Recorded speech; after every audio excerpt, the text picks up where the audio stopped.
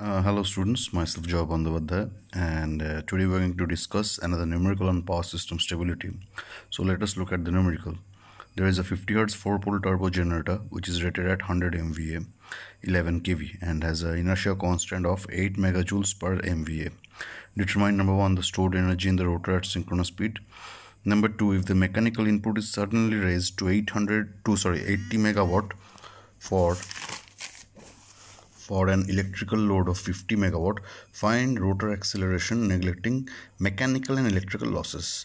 So here we have to simply neglect the losses. Okay, so at first let us focus on the data that are provided to us in the numerical. First is frequency 50 Hz, number of poles 4, then G is the machine rating, that is in MVA, which is given as 100 MVA, and the generator is rated for 11 kV, and H is our inertia constant, which is given as 8 megajoules per MVA. So with the help of G and H, we can calculate our kinetic energy at under normal conditions. So kinetic energy is equals to, we know, GH from the previous numerical. Also we utilize this formula to calculate our kinetic energy. So G into H, G is 100, that is machine rating, which is given in MVA, into here inertia constant H. So it comes out to be 800 megajoules. Then number 2, at first under normal conditions, we know that under normal conditions input power and output power are always equal to each other. So depending on that, we can analyze our accelerating power. Accelerating power of a generator is given as your PAG is equals to PS minus PE. What is PS? It is the input power. What is P? It is the output power. So under normal conditions, as both the powers are always equal to each other, hence PAG comes out to be 0.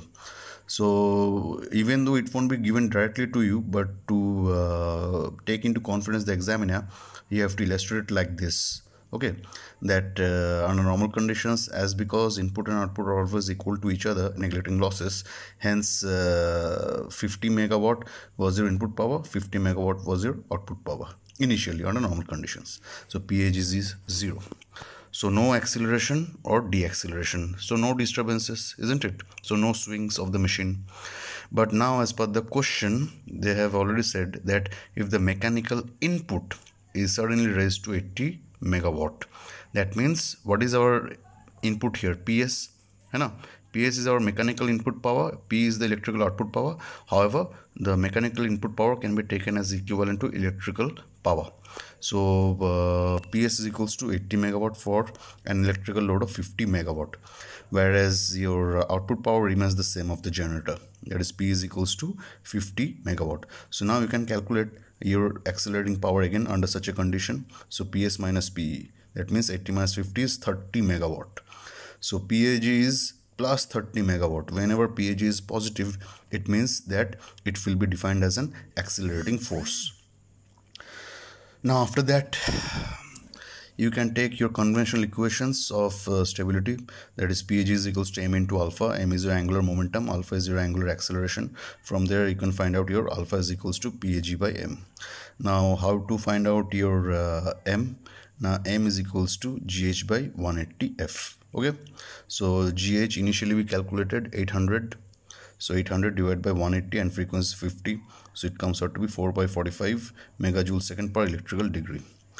So after this you can easily calculate your alpha. Alpha is equals to PAG by m. So PAG is 30, m is 4 by 45. So that comes out to be 337.5 electrical degree per second square, thanks to your the positive value of PAG, which is 30 megawatt. So that's it for today. Thank you.